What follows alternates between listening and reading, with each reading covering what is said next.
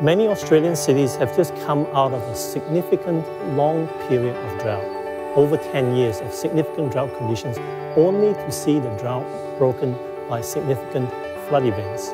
It clearly highlights to us the extremities of floods and droughts are in fact coupled in terms of how water management needs to be delivered in cities.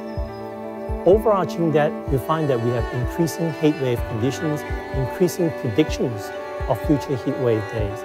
They all impact on our livability. How do we start to think about managing our cities, planning our cities such that they can be flood resilient, while at the same time ensuring that the water that is generated in our cities are in fact managed as resources.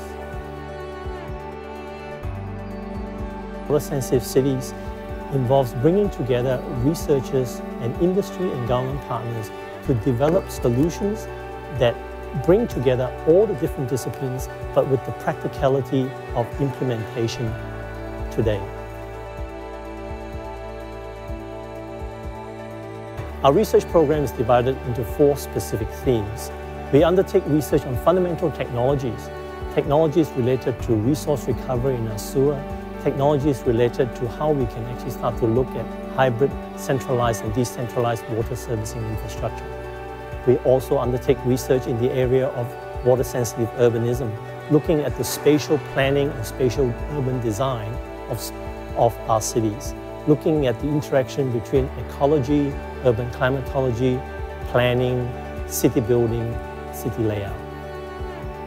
We also undertake research under the theme of society, which is very much linked to the social science and the humanities, on economics, on human behavior, looking at governance structures, and looking at how we can foster better co-development and co-ownership of future water-sensitive strategies between the community and institutions and government.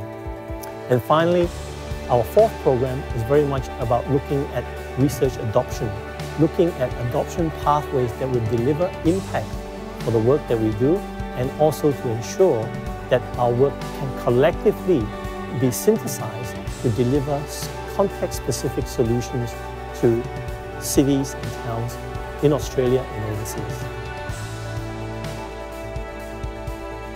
The CRC currently have over 85 participants, from research, from the water utilities, from local government, from state government, from land developers, all of which have a stake in delivering water sensitivities, all of which really needed to work together to ensure that the translation of research to practice is seamless, is integrated with the practice of other enterprises within our city.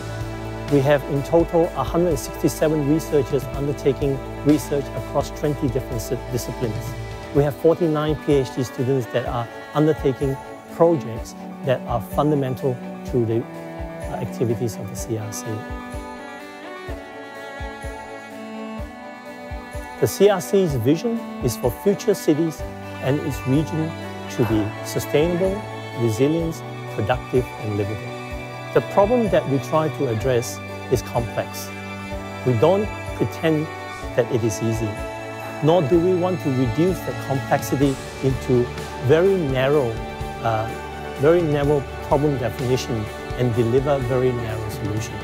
We are embracing the complexity. We have developed interdisciplinary research programs and processes to ensure that the embracement of that complexity is delivered through interdisciplinary research and cross-sector engagement. As a group, as a community, the CRC for Water Sensitive City is world-class. I hear that all the time, and I'm very proud of it. What we have is the capacity to make real impact to cities, complex cities of social and technical systems. Our talent is in our researchers, our change agents are in our industry partners. Together, we can make a difference in delivering water-sensitive cities.